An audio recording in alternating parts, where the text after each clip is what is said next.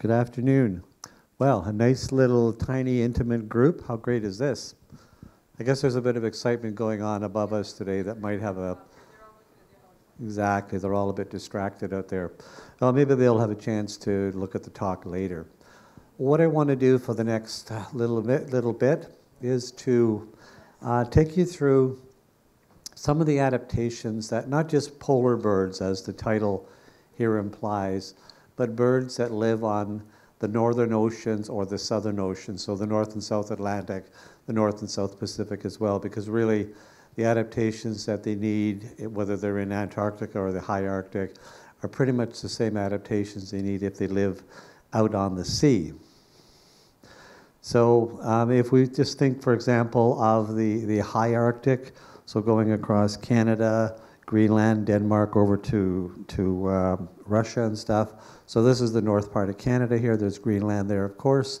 Svalbard, if you ever have a chance to go there on one of these cruises, it's amazing. It's a whole different type of terrain, certainly than anything you see down here. You do get polar bears, you do get walruses, lots of different whales and stuff up there as well. And then, of course, as you carry on across the top, where you go across to Russia over there, Alaska being here. And then down in the southern ocean, so we are now kind of coming up this coast. I'm not exactly sure. I think we're somewhere around here. So this is the remnants of that Patagonian ice shield, the various glaciers that we've been seeing. I'm pretty sure we're somewhere just about there.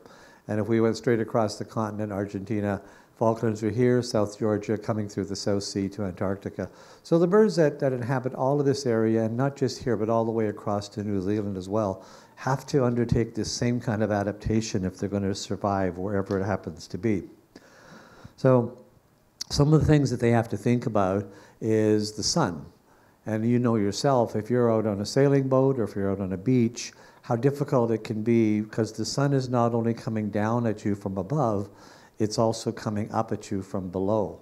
So in this case, it's coming up off the water. In the beach case, of course, it's coming up off the sand. So what we do to compensate for that typically is we would wear a hat to try to protect us from suns above, or we would wear sunshade, something like that, or sunscreen to try to protect our skin from the various sun that's coming at us. If you watch the sports players, football players in particular, they put that black stuff on their face, and that's not just to look tough. It has to do with trying to keep the reflection off of their cheekbone so it doesn't come up into their eye and they can have sort of unhindered vision, so to speak. But if you're a bird, you can't really wear sunglasses, you can't really wear makeup, and hats don't seem to stay on their head very well. So what they typically have is that they have sort of an area here, so just above the eye, the supraorbital ridge here, the same as us, and quite often the eye is set well back in that, which acts a bit like the peak of a hat or a visor might do. And then also they usually have some kind of a pale cheek that'll help reflect the light away from them a little bit. So you'll see that on many of the seabirds. It's almost like the eye is set into the cheek, not sticking out on the edge like it might be on a robin or something like that. Then we have an issue, or the fact about color of the birds. If you look at the birds here that live on the ocean, not just the ones that are at the shore, but they're almost all black, gray, and white. And if you kind of think of what it looks like out there, today's a great example, that if you were bright blue or bright yellow or bright orange or bright red, you would really stand out.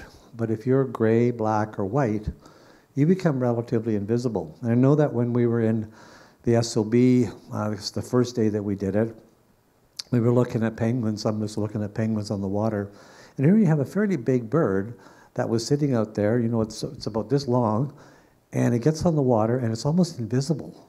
So you have that camouflage in wide open spaces, and it has to do with the fact that they have melanin, which is a pigment, the dark pigment that causes us to have browner skin in the summer when we're tanning, or if it happens to be your natural color. And then you'll also notice, though, that most of the birds are dark on the back and light on the front. And the reason for that is that if you sit on the water and something looks up at you, they see white, And the sky, even though we see it as blue, generally looks white when you look up through the water at it. And if you look down on water, it looks black. So again, sitting on the water flat out with the black back, you're looking down, you become invisible to a predator above you. The other advantage of melanin is that it is very resistant to salt and abrasion. It makes the feathers last longer. And remember that you can only get 2 sets of feathers a year. So you got to make sure that you do it right. They have to make sure these things last the whole time. That's just sort of summarizing what I just said there. So one of the other things now that you need to do if you're going to live out here is, first of all, you're going to spend the majority of your time on the ocean. So somewhere around 8 to 9 months of your life, you will live on the ocean. The other 3 or 4 months, you will live on an island somewhere or a coastal area. And you only go there to breed. So what these birds have to figure out is that if they're not on the ocean and they have to come to land, how are they going to be safe? Remember that they're nesting on the ground because typically where they are, there's no trees, so they can't go higher up to escape the predators. They basically have to either nest on the surface of the ground or under the ground. And so some of the things that they do to try to compensate for that is that these burrows are often very long. They're narrow. They continue to narrow as they go down. Some of them have dummy side channels out of them, and some of them will go down and then back up again, trying to fool a predator that's coming in and thinks, wow, this thing's going back to the surface. There can't be anything in there. But this is all tricks that they have, and it's something that's called innate knowledge. It's not something they go, I wonder how I could fool the predators. It's something that they just know how to do in order to survive. Typically, birds that nest in these colonies come in at night. So if you're coming in broad daylight, unless you're feeding young, which you would, of course, at some point, but when you're not feeding young, if you're just incubating, starting the process, then you will usually come into the colony at night. You'll come in fast, and you'll just come crashing right into the burrow where you're going to be nesting. It reduces the amount of time that they might be exposed to a predator. So they even do things like they copulate in the tunnel itself. So pretty much everything they do happens inside there. They don't sit outside, saying, oh, I'm so tired, the kids are so rotten today. You just kind of, as soon as you leave the colony, as soon as you leave the burrow, you leave the colony, and you got to be gone. And that's important because the predators that you're worried about are the ones that are on the ground. Now, they know how to deal with things like skuas and gulls and stuff like that. They're still good predators. But if you get into some of the islands where you have cats or rats or weasels, all these things have been introduced to the various islands, those are devastating to the birds that are there. And they will kill far more than they would ever eat. So these birds have to learn how to adapt to that. And one of the things that you find is that if you're on a predator-free island, and even though you innately know you should be doing this, you tend to spend more time outside, if you will, on the porch, resting, preening, cleaning up and stuff like that. If you live on a predator full island, or island with predators, then you would tend to follow this pattern that I'm describing here, where you basically dash in, do what you got to do, get out of there. And then one of the other things, and I think we've all seen this as we travel around, and even if you've ever seen any nature show, is that you do travel in bigger flocks. So you'll find that when the birds come into the colony, they all come in at the same time. So they come rushing in. So even if there was a predator who was a very good hunter, suddenly there's 1,000 or 10,000 birds coming in. They're all screaming, and they're coming in, diving into the burrows. So it confuses the predator. It's kind of like watching the lion in the Serengeti, where it sees all the zebras and wildebeest going by, and it's going like, don't know which one of those things I should be attacking. So that's sort of the value of this. So in a case like this, if you were the 10,000 strong coming in, and then you're the one guy over there, or the one guy that's just a bit late, you're likely going to be the one that's going to get picked off as you come into the colony there. Birds use a variety of senses to help them not only survive in a situation like this, but also to feed. So most seabirds, unlike most land birds, have a very, very good sense of smell. So the bird pictured here is a turkey vulture, which is not a seabird, but it is a bird that can live by the sea and does live by the sea. So we saw them on the first day that we saw condors. They were feeding along at a sea lion colony, basically, and looking for scraps that were there. So turkey vultures are one of the few land birds that have a really super sense of smell. In fact, they find most of their food by smelling it. So they'll be soaring up ahead, and of course their sense of smell is very different than ours. I mean, we can sort of smell things that are close by, but you know your dog, if you walk your dog, it's picking up scents that are days old, and it just knows everything that's going on around it. Whereas our sense of smell is ridiculously useless when it comes to trying to help us protect ourselves and even figure out what's going on in the environment most of the time. But things like the turkey vulture will use that as a way to find food. And more importantly, many of the seabirds will be able to find that. So you'll find, for example, that this is kind of a weird thing, and I forget the name of the not drug, but the chemical that's involved. But when zooplankton, which are the tiny little creatures that are out there, feed on phytoplankton, which are the tiny little plants that are out there, they actually emit an odor that goes into the air. You can imagine how subtle this must be. And then birds like a storm petrel, which is one of the very small seabirds, can actually pick up this little tiny odor from miles and miles away, and then they can come and realize that there's a feeding frenzy going on here of these insects that are out in the middle of the ocean. And that's how you survive when you live in a climate like this. And it's just remarkable that these little tiny, almost invisible insects are under the water, and they just make a bit of a smell, and something way over there, miles and miles over there, picks this up and comes in and has dinner as a result of it. What you also find is that if you are a serious bird watcher, you sometimes go out on what is called pelagic bird trips. And that's a trip where you specifically go out and you try to find seabirds and identify them, because they're hard. And they're also way at sea, so you have to make a special effort to see them. So what they do is they put out this fishy, gummy slough behind the boat, and it's called chum. And then the birds smell that. And so the first ones that smell it, they come in and they start to feed on it, which is what we want as a bird watcher because they're close by.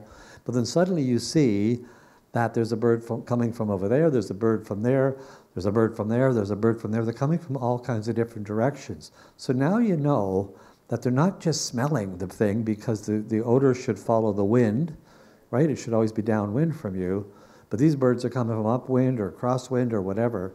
And so they're now watching the other birds to see what they're doing. They see them diving down, they see the frenzy, if you will. So they're using the sight and sound in order to find food when they're out there.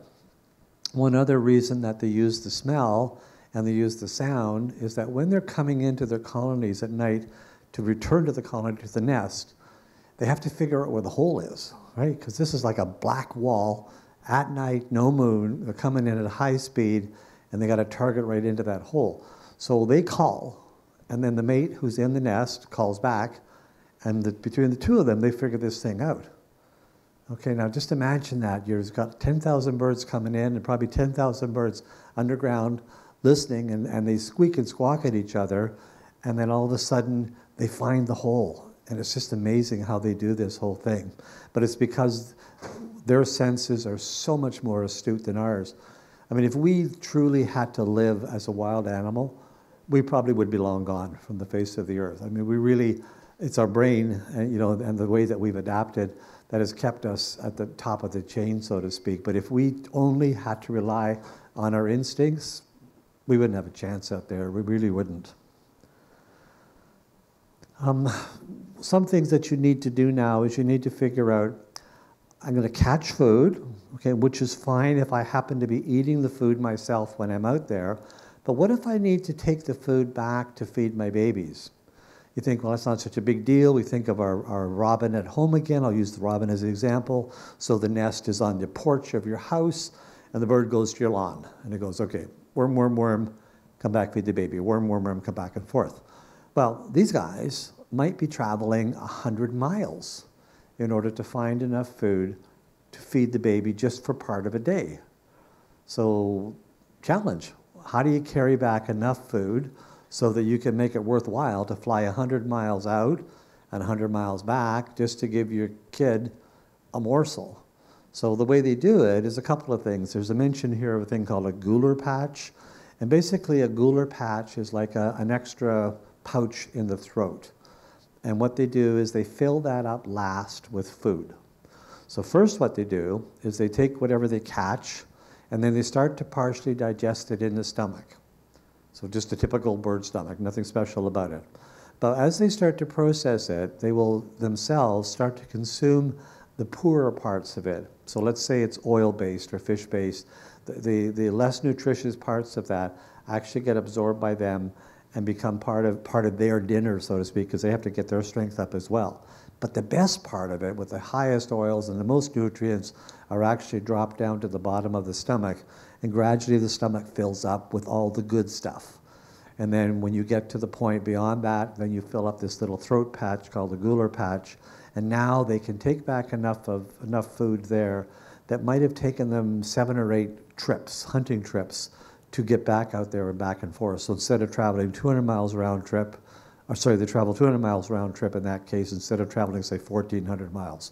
So they can sort of give this highly nutritious food to the babies, and then that's a good way to do it, very efficient way to do it. One of the other things, of course, that they have to deal with is salt. And in this picture here, if you look at it, this is a giant petrel. And if you look on the beak here, you see, so there's the beak, typical beak, and there's this funny tube on the top of the head, and there's actually a hole in the end of it here. And if you look carefully right there, it looks like there's a drop of water. It's actually pure saline that's there. So when you live on the ocean, you're constantly ingesting salt from the spray, from the food that you eat, from sticking your head in the water to clean yourself or grab the food. So you have to get rid of that. So in the brain area, somewhere in the frontal lobe here, there are glands that are in there, and the purpose of them is to process the salt in the system and then get it out of the body. So basically process it, and then it moves it down through this duct on the beak here, if I could reach that from here or not. So it will process it up in here somewhere, and it moves it down here, runs across the top of the beak, and basically just drips off into the environment around it. So if you do watch these birds closely, pretty much all the seabirds deal with salt in exactly that way. And then the food that they have is kind of grotesque looking, if you imagine, because as I said before, it's partially processed. It's making it better, easier for them to carry the best food back with them. But then you got to feed the babies. So what these guys do, typically, most of them, is that they regurgitate the food. Now, some of you have been to Antarctica, I know you've told me before, so you've probably seen the penguins feeding the babies, and you'll know that it's not just the parent shows up and she or he immediately goes, "Come on, kids, it's time for dinner." They kind of stand around. And you kind of, what's going on here? Like, they went into all this trouble to go out and get some food. They just swam 10 miles out there to catch some krill and bring it back, and then you're just standing around. What's going on?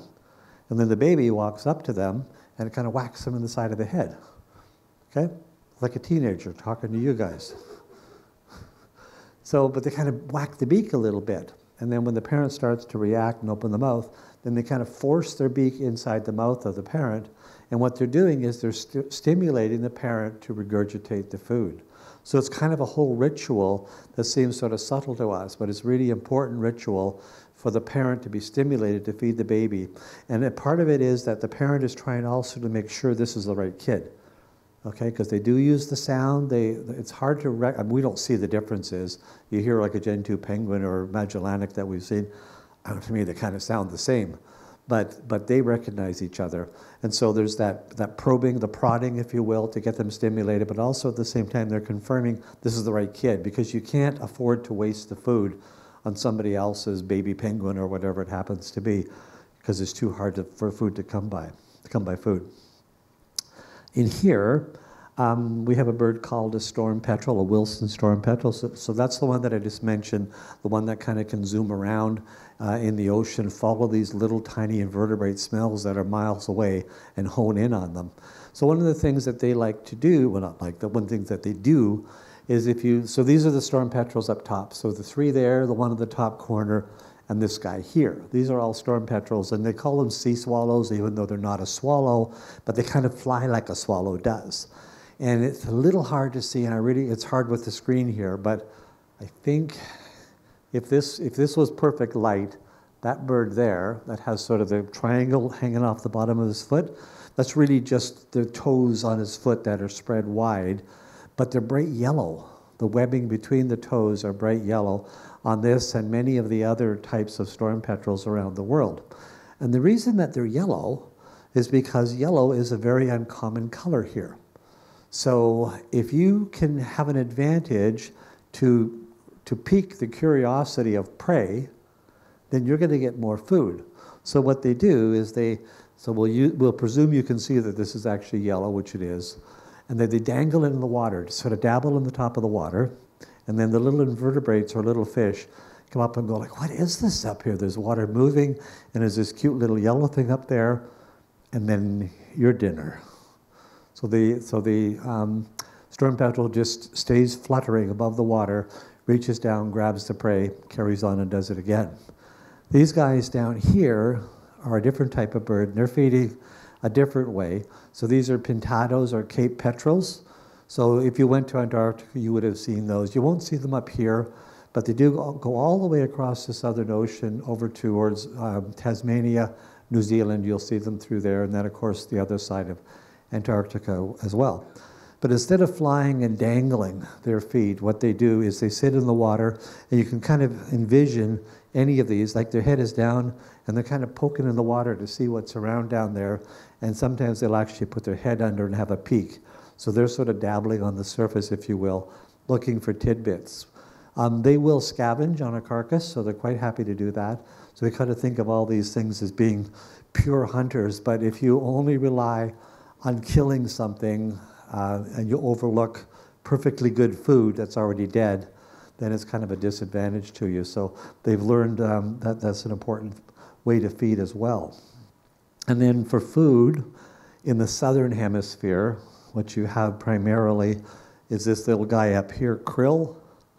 So there's a bunch of different species of krill here. The most common one is about 2 inches long, but they can be up to 6 inches depending on the species that are out there.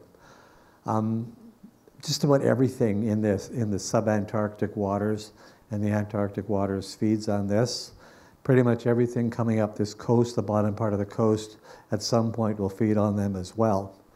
The problem for wildlife is that we have decided that they might be a good food source for us.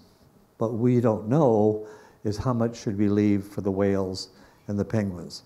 So that's the challenge when we get into the krill fishery for people, because even though we know the biology of the whales and seals and all the other seabirds, we're not quite sure how much food should be left for them so we can harvest for ourselves. And I guess in time, what will likely happen is you'll start to get krill farms if the trend continues, where they would actually, and I know people don't like the fish farms and stuff like that, but you know what? Those are actually bred for feeding us, as opposed to taking them out of the environment where something else has to suffer or go without so that we can have it. So it is a kind of, I know it's a tricky balance, but sometimes it may not be so bad to consider that as an alternative. And then when you get up into the northern seas, you get into things like the little little eel-y things. Let's call them little eel-y things. Okay, technical word. I forget the name. Sorry, it's just escaping me for a second there. Sorry?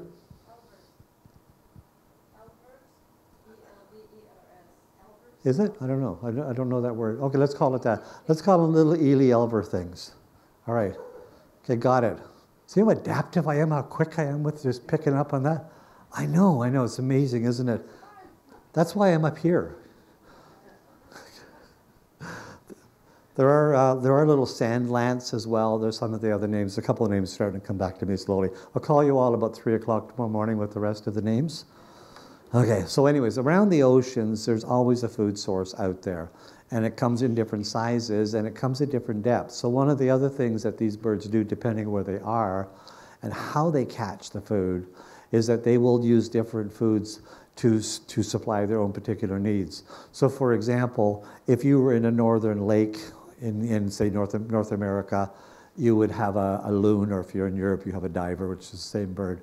And basically, they will look for food below the surface at varying depths, and they will dive down, chase it around until they catch it, and then, of course, they're done. Whereas you have other birds that might just dive from the air, like an osprey or a kingfisher, see some fish near the surface, dive in and grab it. Or you might have other ones that just will hunt from the sitting on the surface and sort of picking away to see what they can find. Same thing happens out in the ocean. They feed in different ways, as I mentioned, with the pintados and with the storm petrels.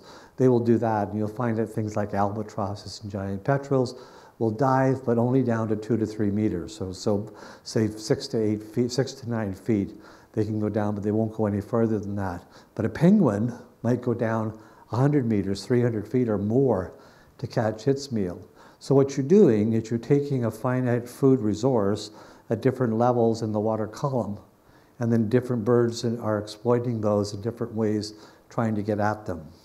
And one of the things that you do find with something like a gentoo penguin, which is sort of the predominant one and becoming the predominant one in Antarctica, is that if food is scarce, the females feed at a different level than the males do. They feed much closer to the surface.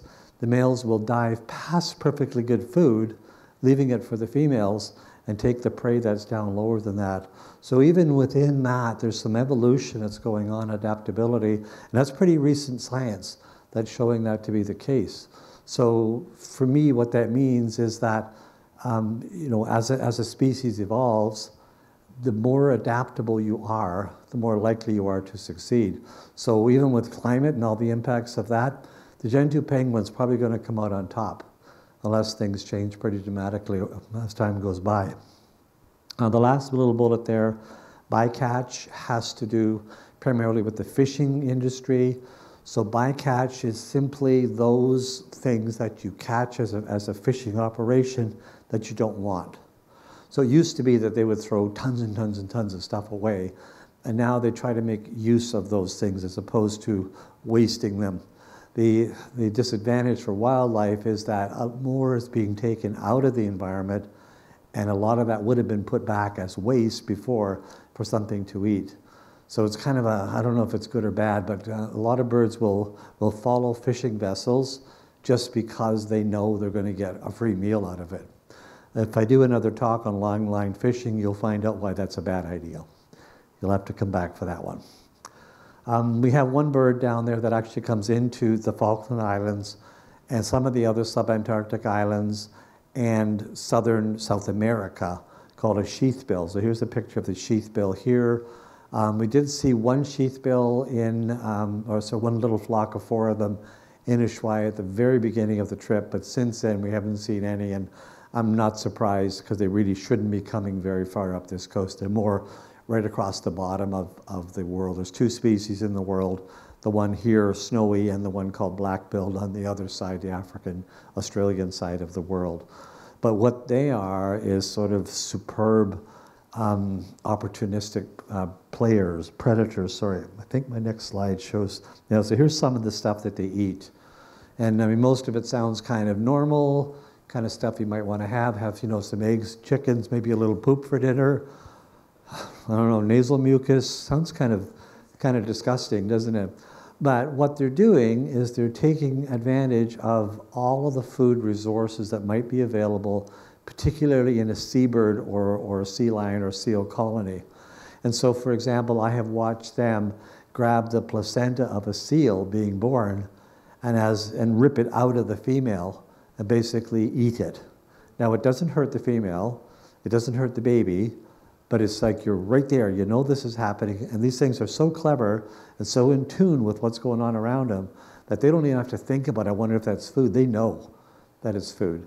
And they will go after feathers, for example, because that'll give them calcium. That's kind of hard to come by down here.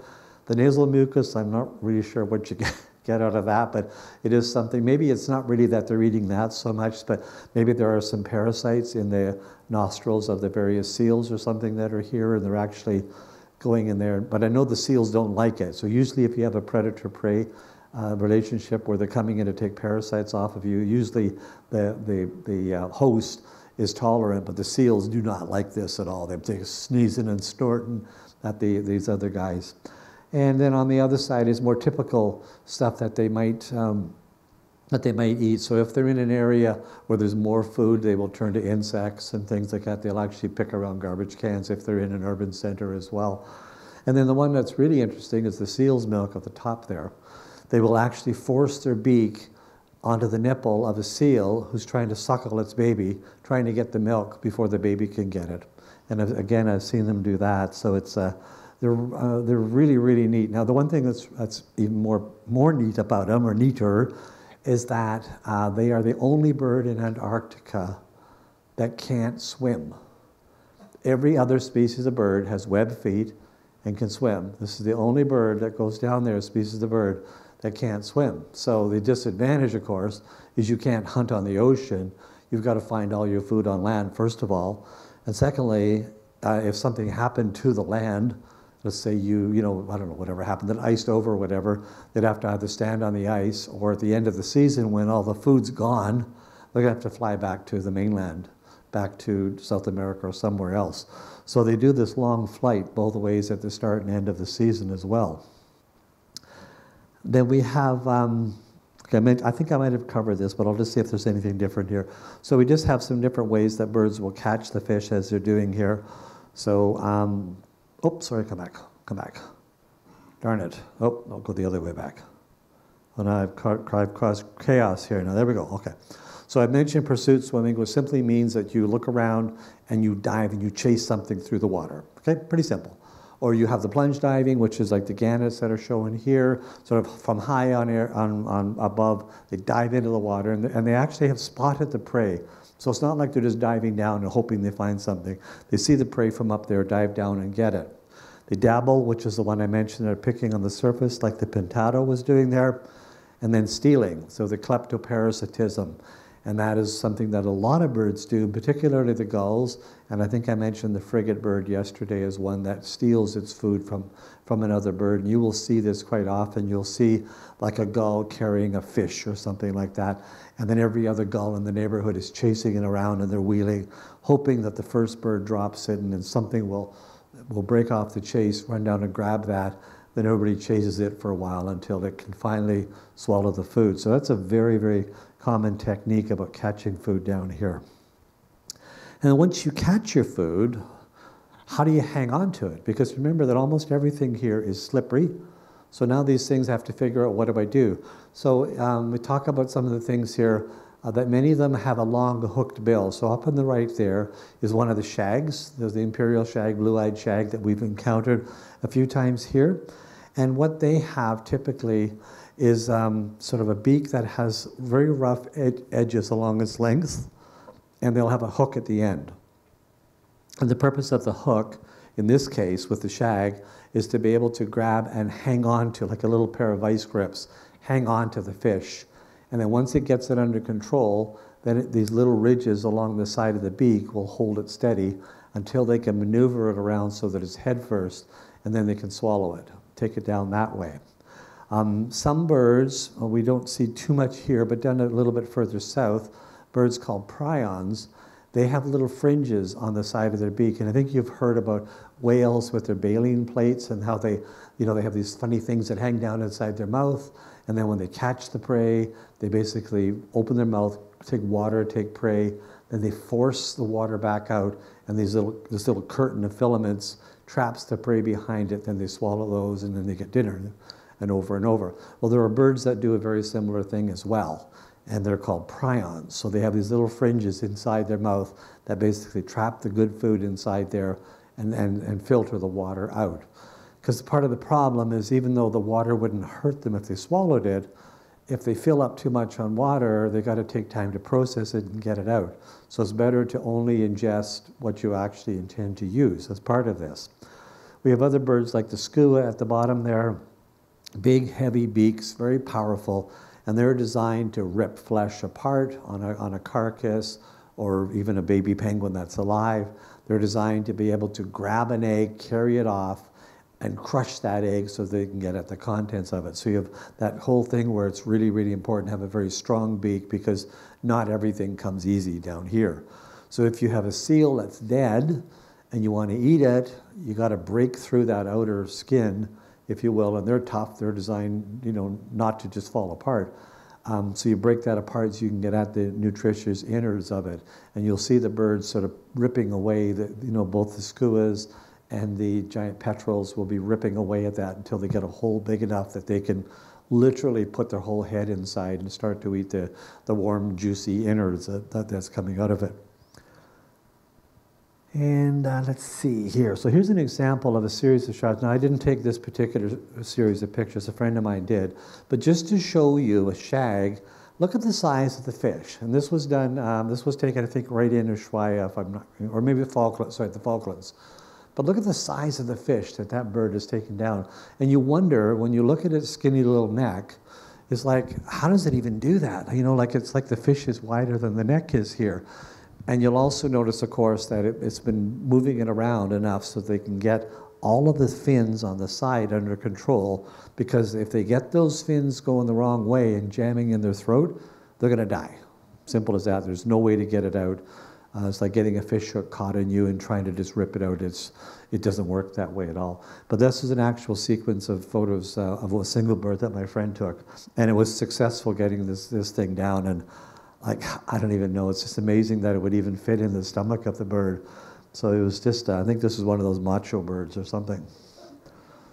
So this is a giant petrel. This is what you look like on a bad day. This is the same species that we saw flying around the harbor. Now this happens to be an adult. The ones we saw at the harbor in Ushuaia, and for most of the journey here have actually been the immature birds. I'm not sure where the adults have gone, but they might have gone farther out to sea. But along the coast so far, we've seen sort of black-looking birds that are this species here. So what's happened with this particular one was it was feeding on a dead seal carcass, and it's pretty hard to tell, but I think you can see that it looks like there's some reddish tinges around the head there. So you can pretty much guess what that's from, all right? And then, of course, look at what it's standing on and where it's trying to feed. So they get really, really dirty.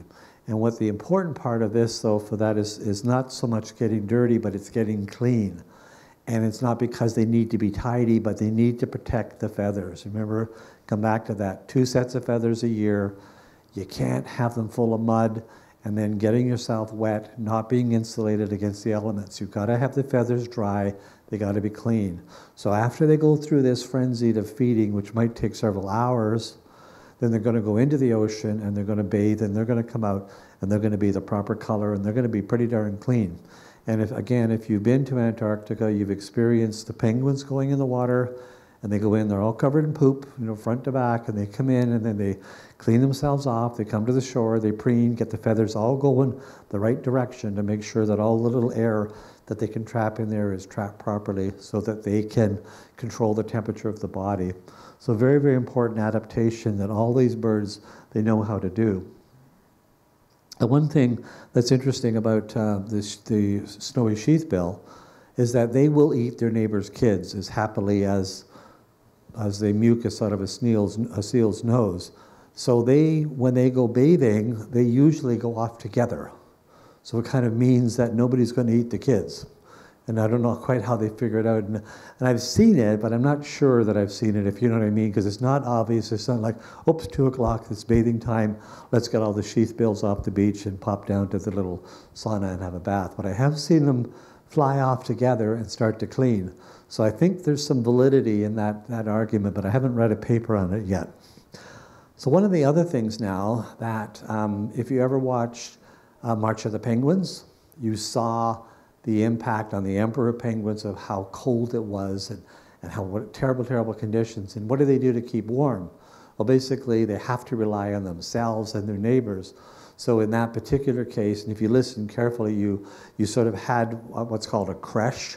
And a creche is basically a whole bunch of animals of the same species getting together and using the companionship for many different purposes. One of those is to keep warm.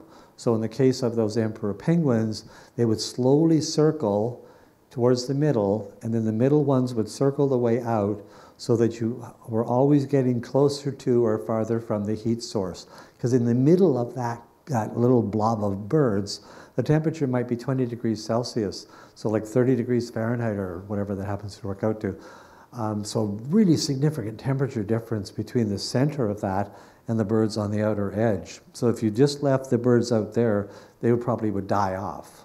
And only the ones in the middle would be able to survive. But they've got this bizarre relationship where they just don't really force the way in and out. They just kind of go slowly in a circle till they get to the outside, then they start to come back in again as well. So it's really kind of a fascinating way for them to deal with that. Am I in trouble on time? Oh, okay, sorry. Just thinking that this was the clock crew coming in and say, hurry up. One of the other things that you learn from a creche, watching birds in a creche, is that in some species, like the king penguin in particular, it's a way for the baby or the young penguins to learn how to be a good parent. So particularly the king penguin, because they take about 18 months to go through their cycle from being an egg to a breeding adult. So it's quite a long time. A year and a half is pretty abnormal in a harsh climate for them. But they're quite self-sufficient after about 6 or 7 or 8 months. They can't fish or hunt yet, but they start to learn that they learn what a predator is. So for example, the skuas would be coming in there trying to kill them, or the giant petrels might come in and try to take them. So they learn to watch them. They learn how they hunt. They learn how to recognize the parents coming in. They watch the parents going out. What do? You know, they see that they're sort of not jumping on top of a sea lion on their way out. They kind of make sure that they safely go around the safe end of a sea lion on their way out of the place, or an elephant seal, sorry, on their way out of it. And they watch how they bathe. So they learn a lot about being an adult by just watching. Whereas in most other penguin species, it's kind of like, I'm going to give you some food. You know, at 9 or 10 months, you're on your own. We'll take you to the water. We'll give you about a half-a-day lesson, and away you go. But with some species, like the king penguin and the emperor penguin in particular, they have a great opportunity to learn how to be better parents. And what you find is their success rate on breeding and survival is actually quite high as a result of that. And then we have kleptoparasitism, my favorite. So I mentioned that already. So there are different techniques in the north and south where they do that. And I think in the north, the most aggressive thing that I've ever heard is of some of these skuas in particular will actually grab another bird in the air and sort of grab its wing and try to shake it. Whereas typically with something like a frigate bird or even a skua down here, they tend to harass it by maybe bumping into it or just coming close and trying to distract it. But there are some examples, documented examples in the north where they really aggressively grab the bird, and that to me it's a little scary. The bottom thing there is interesting because in the north, the skua, or the Jaeger as we call it in North America, has most of those species we have in northern Canada, for example, have 2 different color morphs. And a color morph simply means that in many of them they're pale colored, in some they're dark colored, but it's the same species, even though they don't look the same. And what they found through studies was the ones that were the dark morph had better success at hunting than the ones that were the light morph. And the reason they did that was like a really weird thing. It wasn't intuitive at all. But many of the predators will, when they're going into the colonies in the north, for example, won't fly in and make a big rush and, you know, get everybody excited. They'll kind of sort of land off to the edge and just kind of walk around, nothing to see here, folks, you know, just kind of walking around looking for something that's not paying attention. And then typically, if you're a young bird of any color morph, you're more likely to walk around a colony just because you're not really sure of what you're doing yet. You're kind of trying to learn to figure the whole thing out. So what they were finding was that the adult dark morph birds nonchalantly walked in. The prey was thinking, I guess those are young birds. And they were kind of ignoring them a little bit. So that split second of distraction is all that it needs. So they were finding that these dark birds, adults, that looked like young light ones were having good success. So it's kind of interesting how these bizarre behaviors can arise in some of these things. And the streamers, this is another one here. Very quick, a lot of writing there, but the gist of this is that with our northern skuas or Jaegers, the 3 that are in Canada all have long tails, whereas the rest of the world, they all have short tails. But in North America, the ones that we have, The tail is part of the breeding cycle. And now, what they did find very simply, it's kind of like with any bird that has, plumes or something like that, the bigger the better. And quite often, once they finish with the breeding cycle, they'll either break off or tear out some of those unnecessary feathers because they cause drag. And the reason that a skua cares if it causes drag is that because most of its prey capture is done by speed, even though I said they do walk. But once they get past that stage, if they're hunting, when everything is out of the colony, they got to catch it. So anything that's dangling down and is useless to them, they'll actually break off. So you'll find that when many of these birds get down to the south on their way through migration, the feather stubs will be there or parts of the tail, but they'll be damaged quite often because they've been trying to get rid of them to streamline themselves as much as possible. They're all very powerful, very strong flyers, and it's really quite exciting to watch the skuas when you have a chance. Like in Ontario, where I live, in the fall, let's say starting in August through till about middle of October, you can watch these skuas come down, chasing the gulls and ducks around on Lake Ontario, where I live, and you can always tell they are, even though they kind of look gull-like from a distance, they fly better, and they're just much stronger, and it's really, really exciting to watch them. And then, again, particularly in areas where nesting material might be hard to come by, and that's very often the case in just about all of the subantarctic or the Antarctic islands, because there's not a lot of, well, it's hard to get the bark off these tiny trees that are only 2 inches tall. You might be able to get some lichens off some areas, but many of the areas don't have any vegetation at all. So quite often what they'll do, particularly in Antarctica, is they'll have nests that are made out of rocks. And then you'll see them, of course, if you've been there, you'll have seen this yourself. It's pretty obvious. What the distance between those two nests, or a nest of two different pairs, is just a tiny bit longer than what they could reach. So if I'm sitting on a nest here, how far can I reach? I can reach to there. That one's on a nest there. It can reach here. There's about that much space.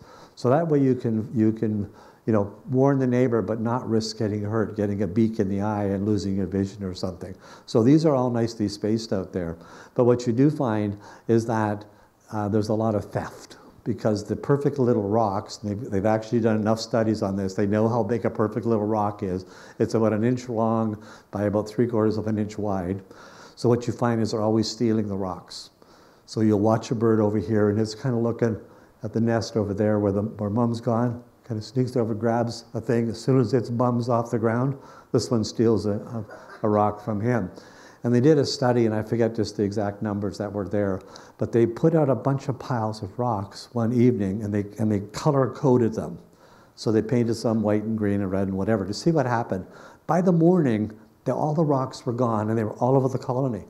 So these birds had figured this whole thing out, but now they know exactly where each rock went and how far. They didn't know how many steps it took to get there, but they do know that these rocks were gone. So it really reinforced this whole thing about just how important it was for them to keep looking for new material, because it was a finite resource for them. So that was pretty neat. And then the last thing about don't eat the neighbors, all these things except for the penguins aren't trying to eat their neighbors, but the sheathbill will, the giant petrel will, the kelp gull will, any of the skuas will eat their neighbors as well. So it's not a safe place because your enemy lives right with you. They nest with you. They're there 24/7 the whole time that you're there. And then we have other things about other types of nests. Most of the nests are very primitive all through all of the species that nest in these. As I mentioned before, some of them nest in the burrows, some of them nest on the ground. This particular thing, the Antarctic tern pictured there, that's what its egg looks like. So pretty simple. This is the nest. That's as fancy as the nest gets. Now, the one thing that you need to be aware is that if we have our robin back home again, they can tolerate a range of temperatures where if the parent isn't sitting on the egg will still survive. You saw the march of the penguins. They told you they have about 30 seconds. So if that egg is dropped off the foot of that parent and just lays on the ice, it'll freeze within about 30 seconds.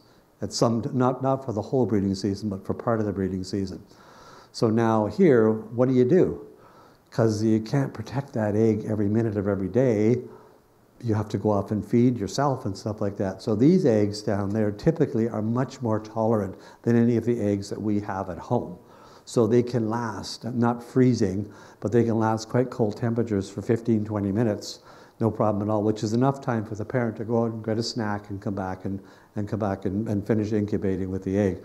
So they're quite tolerant of that in many, many species that are down there. And then we have this other issue of competition. So I mentioned before with the Gentoo penguin that sometimes what will happen is the male will feed at deeper levels than the other. But even in the nesting cycle here, you have this patricide where sometimes, or siblicide, which is where one of the siblings will actually kill the other one. So usually the eggs are laid at least a day apart. And in most species in the polar regions, they start to incubate the egg as soon as it's laid, partly to make sure that it doesn't freeze, but partly to make sure that one of the birds is stronger than the other. So that one day doesn't sound like a big deal, but it can be the difference of that, half an inch, quarter inch greater reach, so you can get your beak to the parent first and get the first of the food there. So that can be really, really important. And then if food is really scarce, sometimes the one little penguin or the one whatever it happens to be will kill the other one just to ensure survival. And I know it sounds awful, but it is a fact of nature. If food is plentiful, that impulse isn't there. And most of the time you'll see that the penguins, for example, using that, will have both of the babies. But if food's scarce, and we'll probably see this more and more as climate change continues to impact and move the food sources away from the colonies, you'll probably find that the breeding cycle will still continue for many of the species, but they won't have as much success because there'll be more of the second bird dying. Sometimes you'll find in some species, like the chinstrap penguin, that the first egg is bigger than the second egg. So again, it's odd that they could, that they do this physically. You don't have to think about which egg is this, should I make it bigger, smaller? It's just the way the system works. So being bigger means that you're likely going to be born slightly heavier, slightly stronger, and then you have that extra day advantage. So once again, you're the big brother, and you might just be the one that survives as you come out the other end of this whole thing. Asynchronous incubation simply means that you start incubating the day it's laid. So this egg's laid, it gets an extra day of incubation, which means it hatches a day earlier than the other one does as well. And then we have the issue of trying to keep warm or cool.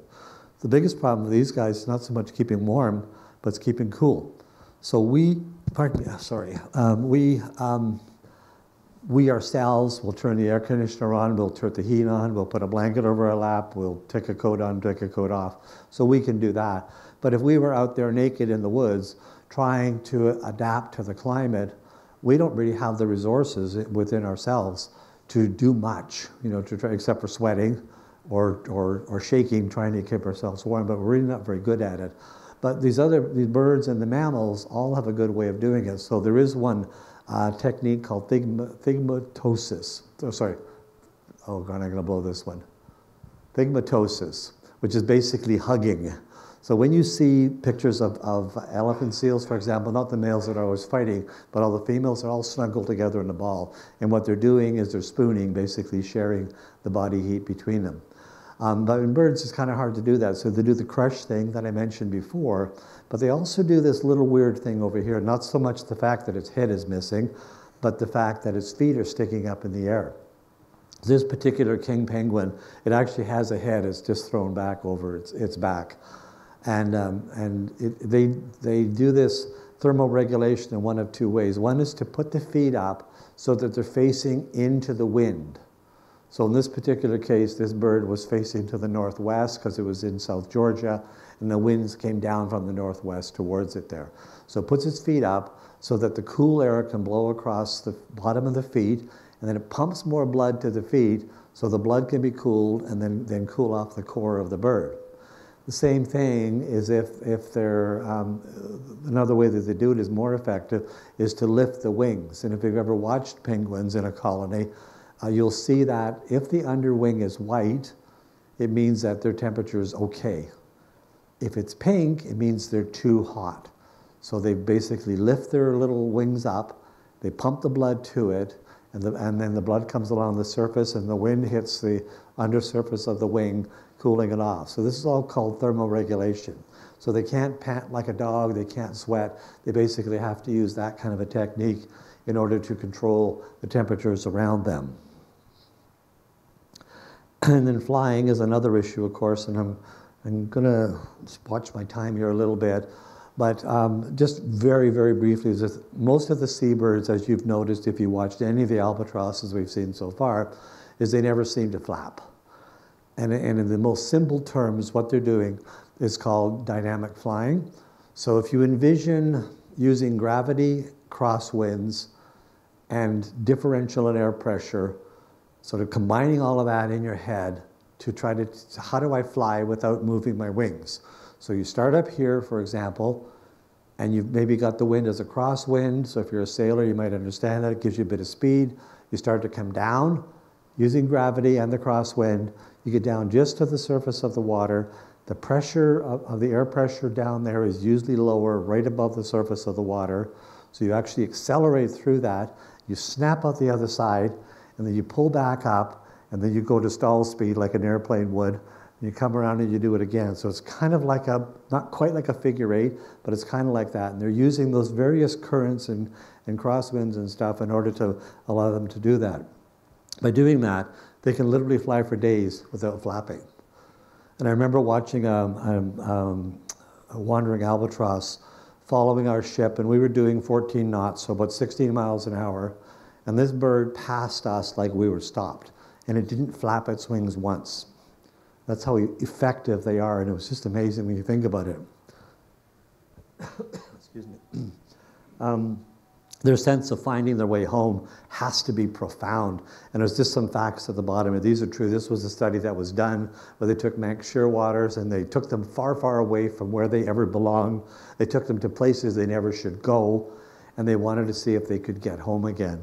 So here's some of the things you have there. So from Scotland, they traveled 1,400 kilometers, and it took them 12 days to get back to the colony. Only 12 days to go 1,400 kilometers. That's like almost just under 1,000 miles, 900 miles that they did that. From Boston, 13 days to go 3,000 miles.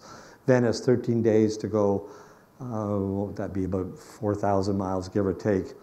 Australia, 14 months to go 16,000 kilometers. That's over 10,000 miles. So that one's a bit slow, but still not bad, pretty impressive. So this is kind of the homing ability that they have. And what they're doing is they're using magnetic forces on the earth. They're using the sun, they're using the stars, they're using knowledge of wind, and they're basically able to find their way back. And then when they get closer, they're actually using the smell of the ocean and the smell of the colony to get them right back to where they started.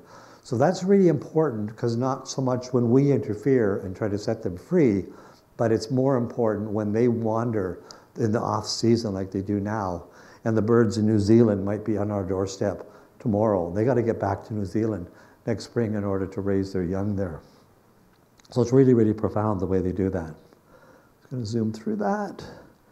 And then sometimes if you're a penguin, of course, if you can't fly, you have to swim, you have to toboggan. There's different ways for you to get around. So useless facts, I like those, okay.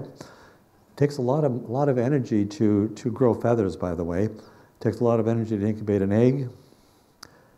I'm going to skip over that. And then this is an odd one. This is two species that are here.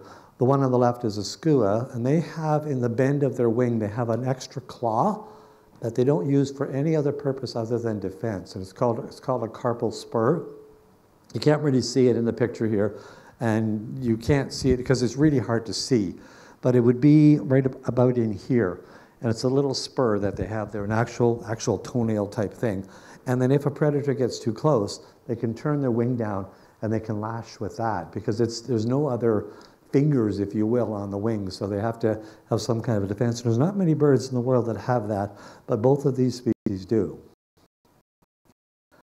And then I won't go into this, some of the times aren't perfect. So for example, we have a king penguin on the left, and this isn't a dirty bird here. This happens to be the melanin in it just was crazy on the bird. So sometimes you get this very dark morph, and sometimes you get this other bizarre thing called leucism, where the browns really aren't there, and they're sort of diminished, and the lighter colors take over from those. I think I'm gonna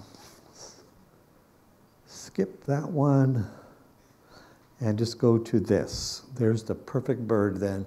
So once you figure all this stuff out about flying and feeding and sleeping and nesting and avoiding predators, you come up with a bird like this, which I'll use the sheathbill's head to typify that bird that understands that I live in a marine climate. I can't swim, but I'm going to be really great at it, and I'm going to eat anything.